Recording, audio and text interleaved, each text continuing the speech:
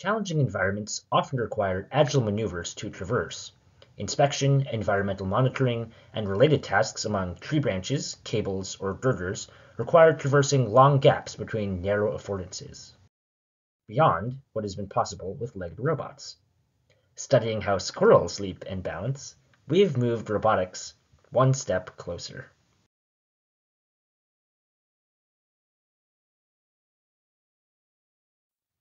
Leaping and balancing on narrow support leg branches requires two steps.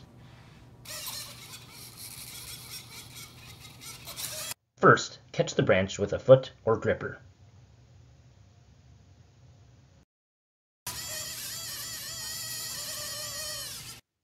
Second, apply forces to maintain balance. The robot Salto can use two kinds of leg forces: perpendicular force generated by its reaction wheel, and radial force generated by its jump motor.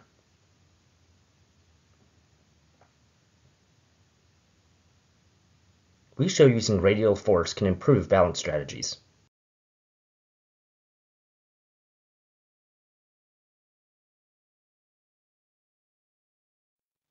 "30 experimental trials succeeded in different degrees. The robot fell in 5. It caught and swung over in 14.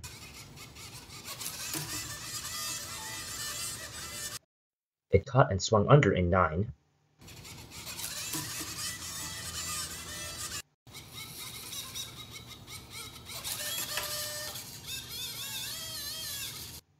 And it balanced in 2 out of 30 trials. Understanding leaping balance strategies can enable future robots to carry out tasks in challenging built and natural environments that might impede humans, but maybe not squirrels.